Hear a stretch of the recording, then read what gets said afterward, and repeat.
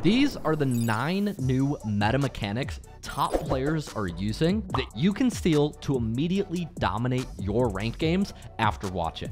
I've tested that these mechanics work in top 1% ranked lobbies. So I guarantee if you're watching below SSL, these will definitely work for you too. For example, are you sick of losing kickoffs? Try mechanic number 1, the wave dash kickoff. You see, I used to think the best thing to do was to try to dominate the kickoff and win it every single time. But now that I've sunk almost 10K hours into playing and coaching and making videos about this game, I've realized what's more important than winning kickoff is getting possession after the kickoff. Instead of jumping and dodging at the last second to try to gain an advantage, you wait till the last possible second to jump, and you only tap your first jump to stay lower to the ground so you can wave dash and chase the ball down immediately upon landing. This works for 2 reasons. Number 1, it gives you more speed after the kickoff, but number 2, it actually helps you get grounded quicker. I don't know if you know this, but flipping in Rocket League actually suspends you midair. If 2 cars jump at the same time, but one flips after the jump, the one who flips is going to take a quarter of a second longer to land than the person who just jumped. Save your jump until you enter the final circle and then single jump into the 50 instead of dodging. Quick one, if you're watching from North America and are looking for coaching, our coaching sponsor just shared big news. If you didn't see in the free Discord, the Grand Champ Bootcamp, which is the largest live coaching program in Rocket League, just hired 3 new North American coaches to restock coaching since they last sold out. So if you're US East or US West, ranked anywhere from Platinum through Champ, and you'd like to meet a pro player who takes your improvement as seriously as you do, DM the Grand Champ Bootcamp Discord account, first link below, with keyword NA to see if you might qualify for coaching. And back to the video. Mechanic number 2.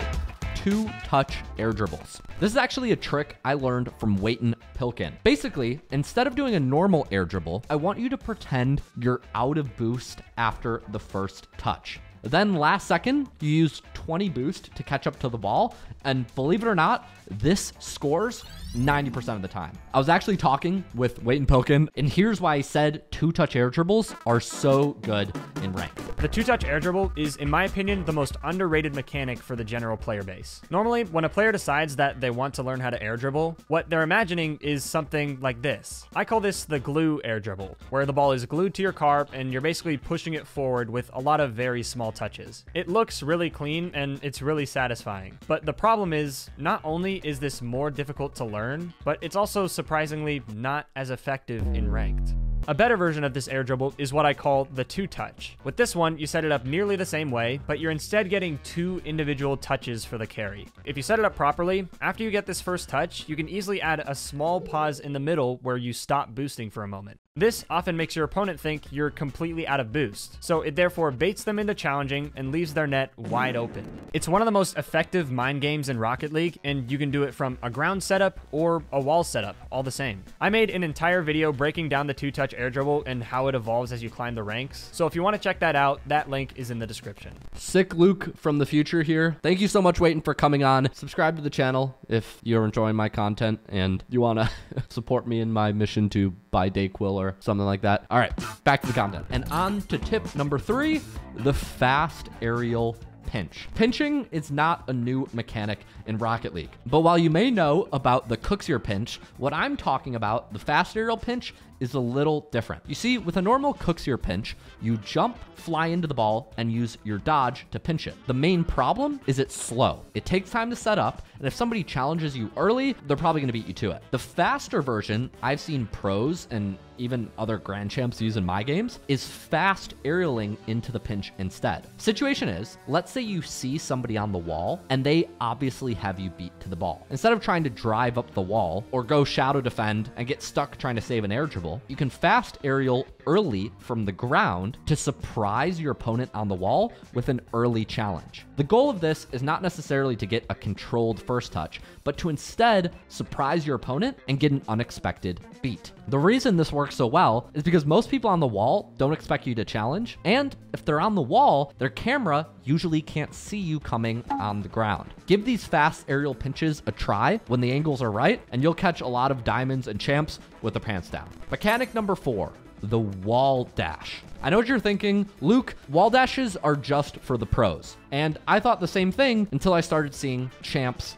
wall dash. So while they look complicated, surprisingly, it only took me, a 21-year-old, pretty uncoordinated Rocket League gamer, about 2 weeks to be able to wall dash with 80 or 90% consistency. I'll link the wall dash tutorial I learned on screen here. And even if it takes you 2 or 3 weeks, listen to me, it's worth it. Anything that makes you play faster in Rocket League, even if it's not meta now, will eventually become the meta. Look at speed flips. 4 years ago, it was a new mechanic Musty discovered, and now diamonds are speed flipping. Every time a new mechanic comes out, I see this story repeated again and again. So don't get left behind. Learn wall dashes now so you don't miss out later. Mechanic number 5, the zap dash. Zap dashes are one of the newest mechanics to break the pro meta. And since they're so new, and little old GC, peak GC3, Luke here, doesn't quite have it yet, I asked one of my pro friends, Flitz, who made a tutorial on this, to explain it instead. The zap dash is one of the newest mechanics on this list,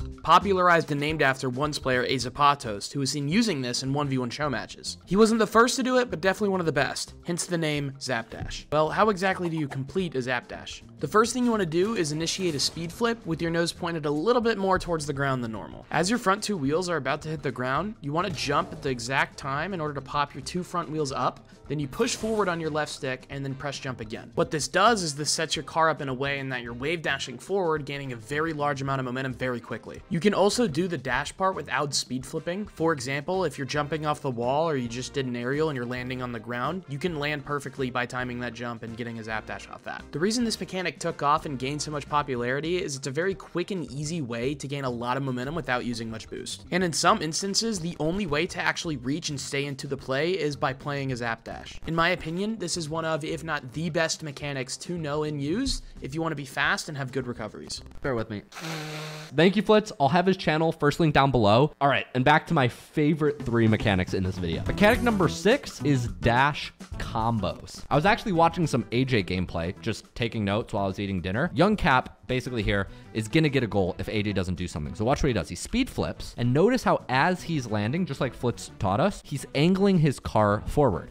This allows him to pop his wheels up with a zap dash, and that tiny speed boost allows him to beat Young Cap. He's comboing a speed flip with a zap dash to get basically superhuman speed here and save a goal that if you don't do that, you're literally getting scored on every single time. If you want to keep up with the new meta, you got to learn how to combo this stuff. Mechanic number 7, ceiling challenges. The biggest difference between good Rocket League players and great Rocket League players, in my opinion, is defense. These days, anybody in plat and diamond can flip reset, but not every plat or diamond can save a flip reset. That's why I want you to learn defensive mechanics like ceiling challenges. You see, once you get to the high ranks, everybody can do the ceiling shots, the air dribbles, and the double taps, but most of them still aren't used to defenders ceiling challenging. In this clip here, you'll see Zanil ceiling challenge Chronic, not 1, not 2, not 3, but 4 times in the first 2 minutes of a rank 2's game. If you thought aerial mechanics were the meta, let me tell you, aerial defense is here to stay. Learn how to pre-jump, learn how to use the backboard and walls, and learn how to ceiling challenge, or you're gonna be hard stuck in 2024. Mechanic number 8, empty jumps. Empty jumps are jumps used without a directional input to help you recover faster. If you're on the wall and wanna get to the ground, wave dashing will give you a speed boost on the ground, but sometimes even better, air rolling your car upside down and then using an empty jump to get grounded quicker. You can recover faster than most people below Grand Champ will expect. Number 9, last one, is speed flip air dribbles. If you don't know what I'm talking about, speed flip air dribbles are when you use a speed flip mid-air to stay close to a ball that you otherwise couldn't. Basically, what I want you to do is go into free play, roll the ball up your backboard, speed flip into the ball to get your first touch. Then you're going to boost after the ball to get a last second touch to beat the opposing last man. Speed flip air dribbles are pretty much meta at Grand Champ and will probably be meta for you by the end of 2024. Like my video, subscribe, please.